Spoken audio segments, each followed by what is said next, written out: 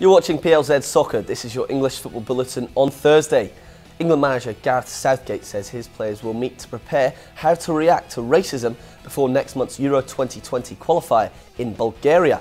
Bulgaria's stadium will be partially closed for the visits of both England and the Czech Republic in October because of previous racist behaviour of the fans.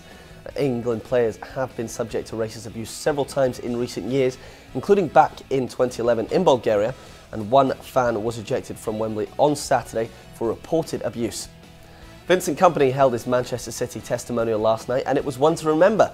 The game was in aid of the Homeless in Manchester charity. It ended 2-2 between Man City and Premier League legends and included goals from Robbie Keane and Robin van Persie.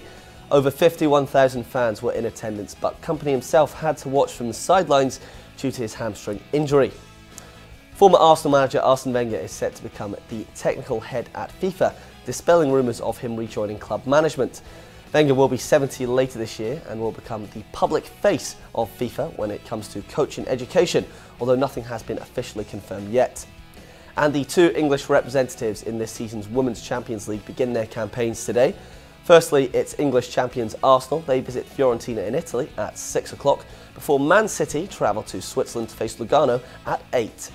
That's all from me today. Thank you very much for watching, and remember, if you'd like to see other bulletins, you can do so on YouTube, Facebook and plzsoccer.com.